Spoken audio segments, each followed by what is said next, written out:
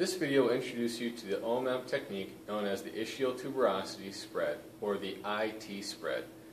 This is used to treat forward sacral torsions. It releases the pelvic myofascia, and it also is used to treat cystitis, constipation, hemorrhoids, proctitis, and a few other things. The main one is going to be forward sacral torsion treatments and constipation treatments. Now, this treatment is going to require you to be very comfortable with your patient. There's going to be a certain level of trust and understanding between your patient, because you will be trying to find the ischial tuberosities, which are essentially the bones that you sit on. These bone processes can be found in the gluteal folds, which is the fold essentially between the leg and the buttock. Now, there's a crease right there, and in that crease, if you push out, you will feel inside that crease on both sides the ischial tuberosities, or a point with your hand.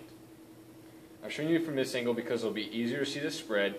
However, typically when you do this technique, you want to have the patient scoot back to the end of the table so that you can sit at the edge of the table in a stool, and it'll be much easier for you. However, like I said, for demonstration purposes, I will be standing. Now, to set up for this procedure, for this technique, you want to have your patient put their knees together, lift their legs up, and then spread their legs. Now, I'm going to come in from behind here and put my arms so that my forearms, I'll show you from the front side, are going to be on the patient's legs, and my hands will be on the ischial tuberosities. So I'll show you now from this angle. I don't know if you can see, but like so.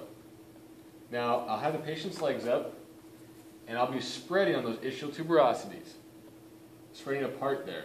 I feel these bones, and I'm going to spread apart. These are the bones he sits on. And I have the patient's legs against my forearms, spreading them apart. Patient keeps their knees together. And as I spread apart here, the patient's going to cough 3 times. And each time, I'm taking up slack with both the legs and my forearms and the ischial tuberosities, spreading them. Now, what I'm trying to do, patient can relax. Now, what I'm trying to do is I'm trying to gap the sacroiliac joint. And when the patient coughs, it increases the pressure against the urogenital diaphragm, and this helps.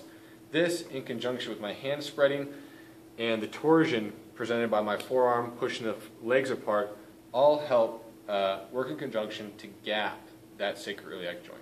And this is the ischial tuberosity spread.